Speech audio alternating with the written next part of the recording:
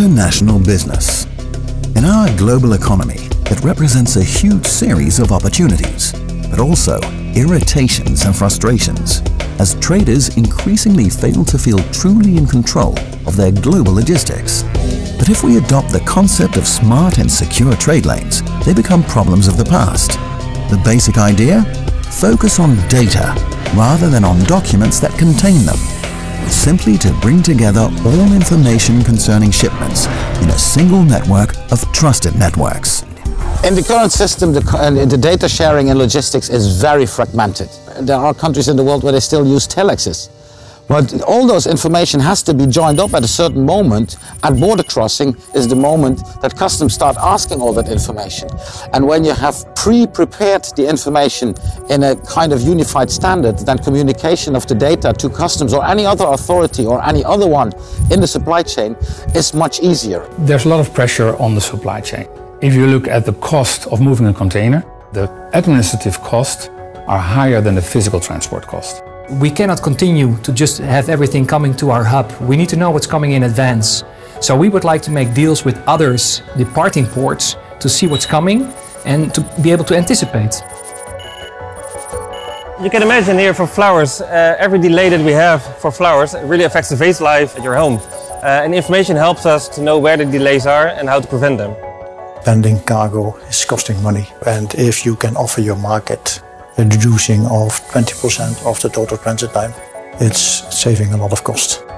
Well, the most important thing is the willingness of all parties involved to share information on a trusted network. Because of the data sharing, the whole supply chain process goes more efficient. There's less errors, less waiting times, all kind of opportunity to improve processes to make things flow even faster. In theory, clearly a single data source based on decentralized architecture could be a major development in contemporary logistics. But in a field where so many parties have so many interests, where so many actors have such different backgrounds, and where so many factors can affect such complex processes, well, theory simply isn't enough.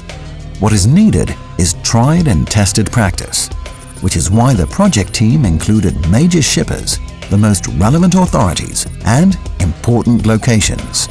Traditionally, their various interests could be seen as conflicting, but in this environment of trust and sharing, an underlying commonality is brought to vibrant life. This is a 10-year effort, so it's basically 3 projects in a row, EU-funded projects. We started with the first ideas, the first prototypes, then the piloting.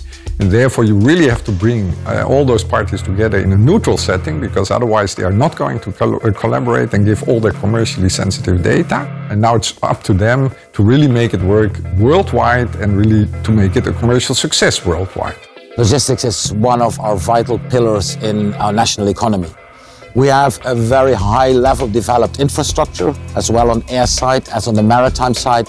Our fast way of communicating, our collaborative attitude, that is making the difference. Because of the data sharing, the whole supply chain process goes more efficient. If the data is there, if it can be trusted, if it's trustworthy, you can build beautiful business cases.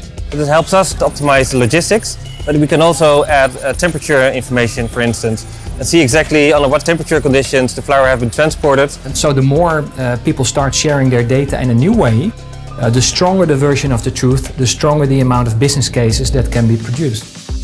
So, there you have it. Less intrusion and more security. Fewer holdups and enhanced consistency. Less constraining and more enabling. Lower costs and improved predictability. All inside a uniform, simple and controlled environment in which all trade partners can agree to share information on common terms.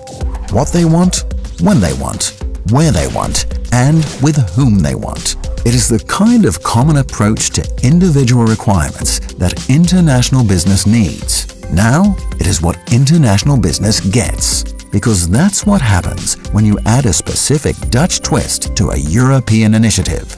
And the best part is, it is all available to you now.